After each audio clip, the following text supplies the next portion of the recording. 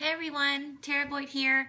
I am doing something a little different this holiday season, and I am partnering with Usborne Books and More and Love Obsessed Jewelry to provide a book drive for the kiddos and pregnant mothers that go through Bridges Safehouse in Cedar Hill, Texas.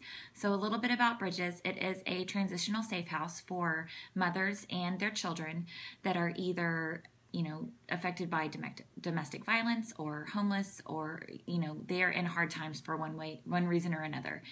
And so the Bridges Safe House provides a safe and loving environment for these mothers and their children to help get them back on their feet and send them on their way. So what we want to do this year is provide books for the children and pregnant women that go through Bridges for the duration of 2015 into 2016.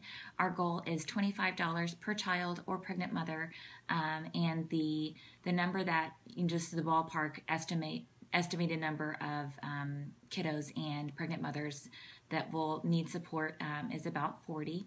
So that's just kind of our goal there. And what I'm going to do with the commission that I do make off of the book drive is provide jewelry, provide necklaces from Love Obsessed Jewelry for each woman that goes through Bridges.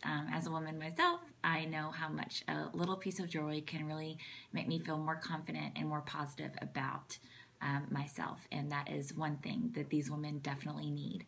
So thank you so much for considering a donation. Any amount will help towards our goal.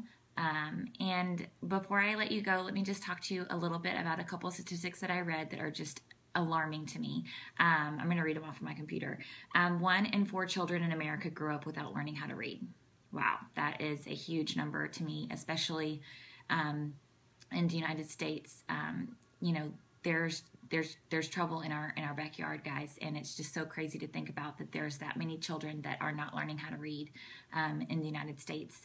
And there's a huge correlation in literacy and growing up and having problems with crime, and being in the welfare system. So here's another statistic for you. 2/3 of students who cannot read proficiently by the end of 4th grade will end up in jail or on welfare. Wow. So that's just another alarming statistic to me. Gosh, I cannot say that word, statistic.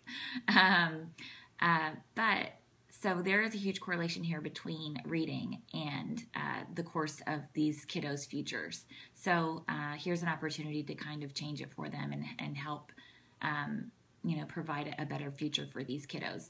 Thank you so much for watching this video and considering a donation. And thanks again. Happy holidays.